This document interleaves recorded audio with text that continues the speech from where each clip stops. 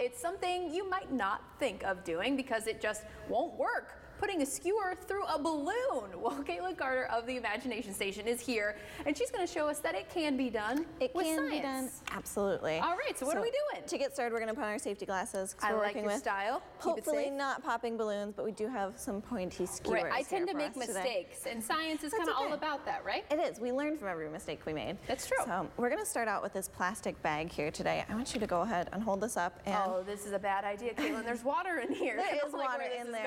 And I am going to put a skewer right on through that. Do you think I can do it?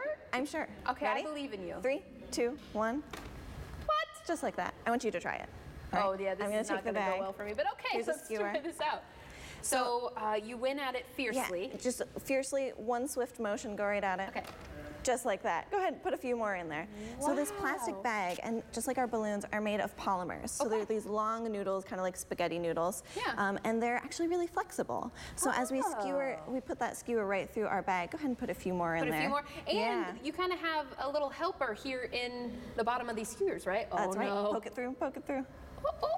There we go. I messed up and it still worked. Don't know how that was possible. Yeah, you noticed our additional help. We have some dish soap down in the bottom of our beaker here. It just lubricates it. So we've got these wooden skewers that are very sharp, but sometimes they have little snaggles on them. So that helps them to glide smoothly through all of those polymers. Oh, I'm going to have too much fun with this now. I'll get one more on there. Oh, yeah. Oh, I went high. I went high.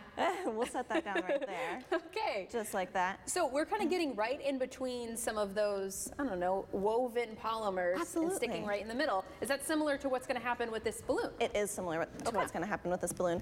Our balloons are made of polymers, just the same as the rag, which is what makes them so elastic and flexible. You can blow them up. But you'll notice on our balloons, some points on it are stressed more than others. That would make sense. Right here at the top, the color's a little darker. It's not as stressed. And there's that little button right there where it's not stretched at all. I'm going to go right next to that, and I'm going to poke my skewer, hopefully right on through. There we go. Oh, she made it into the balloon. We're actually going to go all the way through, and I'm going to go right next to the knot on the bottom. You're going to come out again? I'm going to come out again. Oh, I'm nervous. I need a shish kebab balloon today. Get ready for barbecuing this weekend. There we go. Wow.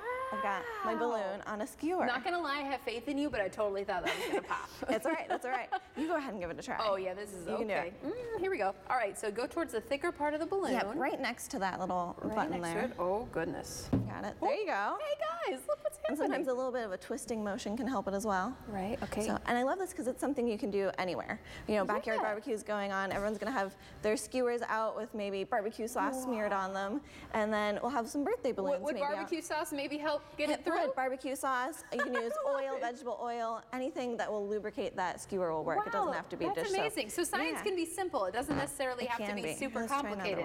Yeah, try more. See if we can mess up. See if we can mess up. That's right. But you guys do more cool things, not just poking through balloons with skewers, which I think is kind of crazy. So what do you guys have going on at the Imagination Station right now? We are very excited for summer down at the Imagination Station. We are going to be open Memorial Day. It's a Monday. We're going to be open, and our patio is opening up this weekend as well. So we have mistake. See, leave it up to me. So your patio's opening. Our patio is opening this weekend. Here, try one more. Try one more. I will. Okay. Our patio is opening this weekend, the H2O Cafe, so you can come and eat lunch, have some drinks out on the patio right on the river. And it'll be open during the day and after hours as well. And you guys have a cool body exhibit that just came in, right? We do. We have the Body Worlds RX exhibit. That's okay. We got some more. I give up, y'all. It's not my day today. That's okay. But you guys have cool exhibits, and the summer is kind of a tough time to keep the kids' brains stimulated. That's right. But this is a good opportunity. So if you have grandkids, the kids that you're like, I don't know if I can spend weeks with them at home, you can take them to the Imagination Station. They can learn. They'll learn. They'll have so much to do. They'll keep them busy all day. Science is about making mistakes, but we had so much fun, and it is possible. Maybe try it this weekend during your barbecues. Everyone give it a try. All right, Caitlyn, thank you so much. This is always fun, and I get to make noise. Why not? It's great. All right, well, we've got more W211 Your Day in just a moment. Thanks for hanging out with us on your Thursday morning.